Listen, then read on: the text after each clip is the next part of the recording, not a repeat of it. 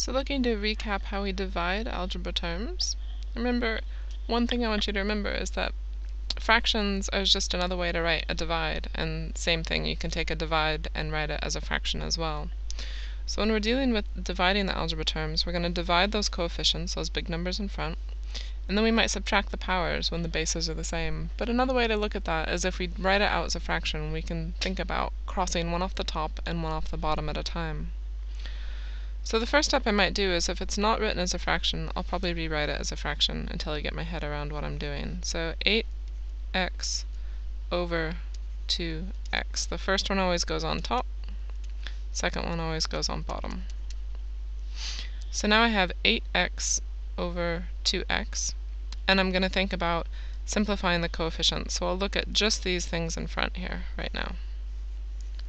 That's 8 over 2, and that's the same thing as 8 divided by 2. So how do I simplify 8 divided by 2? I get 4. And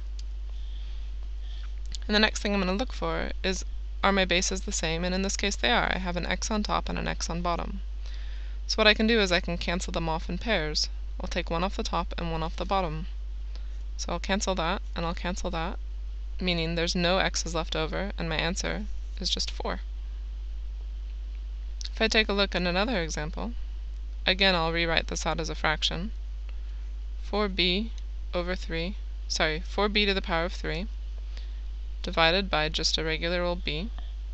First thing I'm going to look for is trying to simplify the coefficient, or simplify the numbers. I see a 4, nothing on bottom, so I could think that there's an invisible 1. But what's 4 divided by 1? It's just going to be 4 again. And now if I look at my b's, I have b to the power of 3 on top. That really means I've got 3 b's on top, and I have 1 b on bottom. So a helpful way that some people do this is to write out all 3 b's on top and the 1 b on bottom. And we take one off the top, one off the bottom, and how many are left with? We're left with 2 b's, so that becomes 4b squared. Another way to get to the b squared is to look at the 3. There's an invisible power of 1 on the b, so 3 minus 1 gives me 2. But whether you write them all out and cancel one at a time works, or just do the subtraction as well. Now these ones are already written as fractions, which is nice. So the first thing I'm going to do is pay attention to just the numbers in front, the coefficients. So I'll think to myself, what's 20 over 5, or what's 20 divided by 5? That's going to be 4.